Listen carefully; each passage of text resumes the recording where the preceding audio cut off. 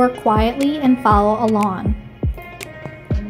At any point, click the pause button to catch up or take a break.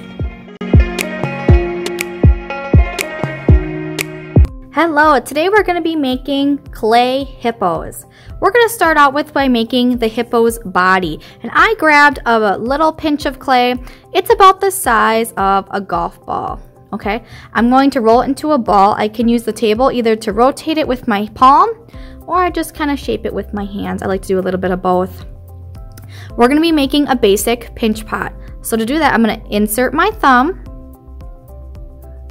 and then just simply pinch and turn the clay in my hand. You're going to keep turning and rotating until the wall is a little bit thinner than your pinky, or about the thickness of your pinky. You don't want to go through the bottom either. Same thing, you kind of have to feel it can't be any thicker than your pinky. The reason we're going to be using a lot of pinch pots today is because clay, when it is thicker than about a ½ inch or a thumb or a pinky, it can explode. So pinch pots are a really great way to have a hollow piece of artwork. We're going to make another pinch pot. This one is going to be the head. Before we start the next one though, let's take this one for the body and see how I'm just slowly pulling it. The pinch pot, I just took my thumbs in there and I kind of peeled it, making the pinch pot, and I can always go in and push in with my thumbs. And here, it just cracked a little bit. We're gonna just reseal that. Making the pinch pot kind of a longer shape. Here is gonna be the top of my hippo's body. Here's the side. And there we go. So that's going to be the body. For the head, we're going to pinch off a little bit smaller than a golf ball. In fact, about half the size of your last piece of clay. Again, roll it into the ball. We're making another pinch pot here. So, same process. I use my hands, inserting my thumb and rotating as I pinch. There we go. I like to just put it on the table and then I smooth out all the edges. There we go. On both sides, inside and out. All right, keep this one nice and round because this is going to be the head of our hippo. So let's bring over our body and you can see how your head is going to fit on there. It's okay if it looks a little big. Hippos kind of have a big head and maybe part of their body is submerged under the water. Let's attach the head using the score and slip method. So we're going to use a comb and score all the areas like the rim of the head pinch pot and the side where we're going to attach the head on the body. I attach my head so that it is touching the bottom of the pot and the table surface. So make sure that you score towards the very bottom. Let's apply some slip. Just dabbing around the rim and on the body. All right, here we go. We're just simply going to press the pinch pot, and my pinch pot's all the way down to the bottom. It looks like this from the side. I'm just slowly pressing it in. Now, because your pinch pot is hollow, be very careful you don't just smush it. Then it will completely break. Okay, now what you can do is you can use your finger to smush and smooth those sides together, that seam, all the way around. Be very careful you don't crush the pinch pot body. Always use a finger inside to kind of support that. There we go. Does not have to be perfectly smooth. Remember, hippos have lots of wrinkles and different things too, so it kind of looks like when they're pulling their head up out of the water, that's how their skin would be. Okay, here is the head and the body. We're now going to attach our hippo to its little pond or to a slab.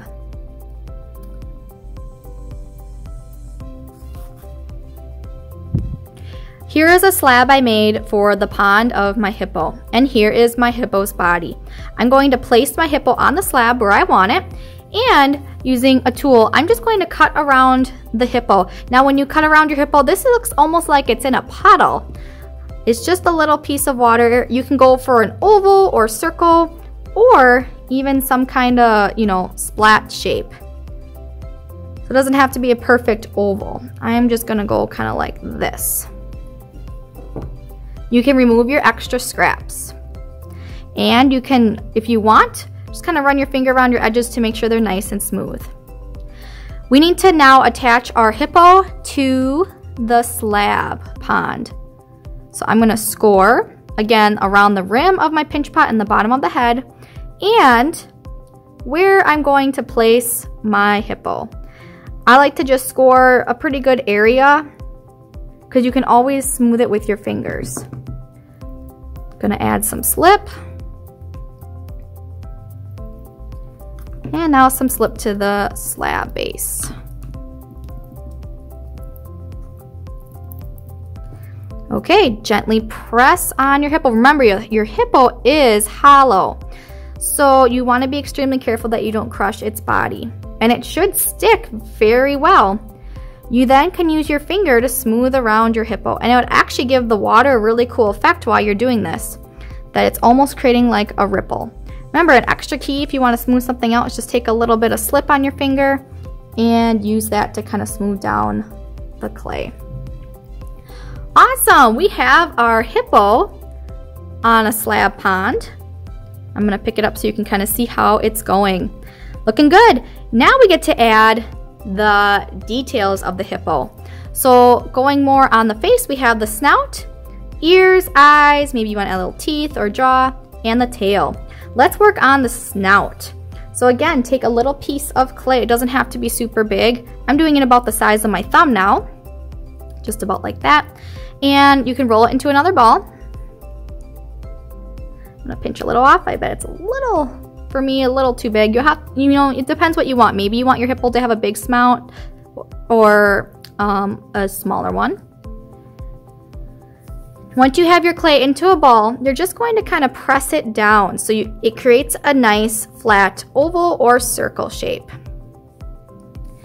You can put it back up to your clay hippo, and see here, this is where I can kind of size it and take a little clay off if I want a little smaller. And you can redo the process of rolling into a ball and just kind of pushing it downward. There you go. You're going to use your fingers to shape it how you desire. So there we go. And you can set it on there. I'm just doing that to get kind of a gauge, and I'll push it up so you can kind of see where we're at here. Awesome. Now we're going to attach using the score and slip method. I'm scoring mainly at the bottom of the hippo's head.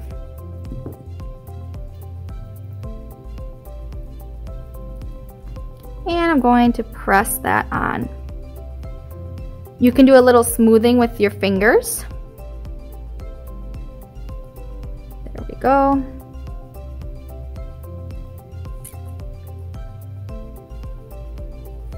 You can also rotate your hippo to see all the different sides and press it all different ways. There we go. Now I'm just going to kind of press my head and kind of start to shape it. Just like that. Okay. Awesome, looking good. Now here's the time where you can add different little areas of character, like eyes and ears and nostrils. Let's do the nostrils next, and then I can talk about eyes. For the nostrils, I just take a tool and I just press it into the clay, like so. So eyes, you can add eyes, like making little clay balls and scoring and slipping them on. Or you can just indent into the clay however you see you want your hippo's character. Or you could do both. Like here I'm adding an eye, and then I could indent it to just kind of give it a little bit more character. Those are some ways you can add eyes.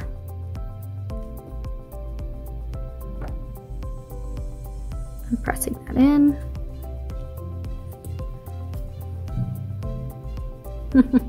There we go. Ears. Ears are really going to start to make it look more like a hippo. So for ears, I just take a little circle of clay, and then I give it a little pinch in my fingers. This is the same as if we would press it on the table. And now I'm just going to use the score and slip, a little score, and I can even press into the clay a little bit more to create a pocket. Adding a little slip. Now the ears are kind of tiny, so don't worry about trying to score everything because you can use your finger to really smooth it into the clay. Going to make another ear.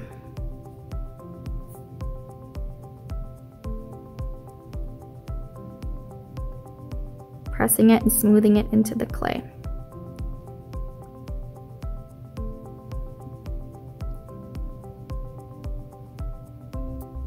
Okay, I'm going to pick it up so you can see it from this angle. And what you can do is I like to just kind of give a little texture in there and kind of press into the ear. There we go.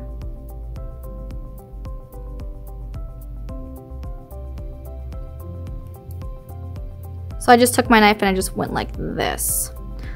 Pretty cool. I'm gonna add a tail now. For a tail, I just make a small, very small coil. So I take a piece of clay and I roll it on the table. Pinch it to my desired width and length. And then I'm going to score and slip it onto the clay. You can use your finger to kind of smooth it in there. There we go. Now I can really shape the hippo's body as well. So always kind of adjusting it. Awesome. Next, what you're gonna do is you get to build your hippo's environment. So what I first like to do is I like to take a knife or some type of tool to add texture, and I like to add ripples because as animals, and we do, as we move through the water, it changes and adds ripples. You don't have to do this, but I just like to do it to make it look a little bit more realistic. There we go. Other things you can add to your hippos, you know, rocks, grass, or, you know, artists change it up and do something really creative. Like maybe your hippo is chilling out and he's wearing some sunglasses. Maybe he's eating a piece of pizza in the pond. You never know. Possibilities are endless with art. I'm gonna leave this open-ended for you to really add your own spin on it. Have a great day. Bye.